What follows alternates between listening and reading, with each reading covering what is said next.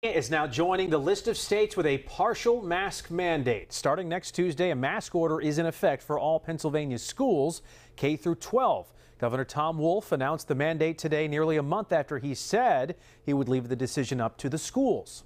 You could argue we should have done it. Pennsylvania should have done this earlier. Pennsylvania did not act as a state. I think the time is now.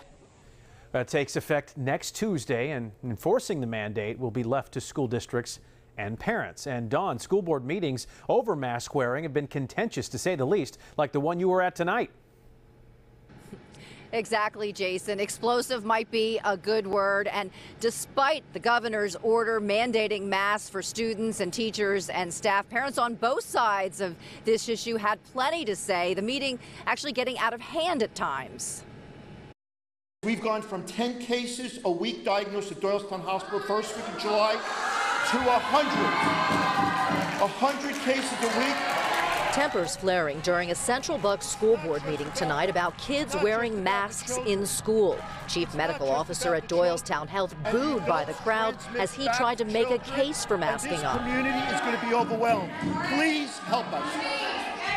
One school board member even calling for an end to the public comment and threatening to clear the room as the crowd became unruly. Some arguing the state health department's order mandating kids and staff to mask up beginning September 7th is ridiculous. Mask mandates by Governor Wolf or the Secretary of State are not law. We do not comply and we do not consent. Mandates can be overturned. You did it before. No more child abuse. Please do not do this. We're supposed to be keeping our kids safe. Other parents equally passionate about following the guidance and mandating masks. If we open schools without a mask mandate, the evidence is already in from others. We will start closing schools. Still others arguing it should be up to the parents to decide what's best. Nobody in this room that can tell me what to do with my child or who knows him better. Now, the public comment was limited to 2 hours and just ended a short time ago. The meeting is still going on.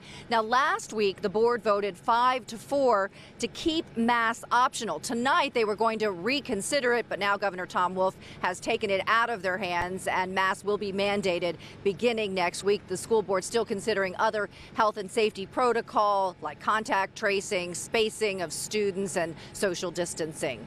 Shayna? Well, even with the mandate, I'm sure we haven't heard the last of this debate.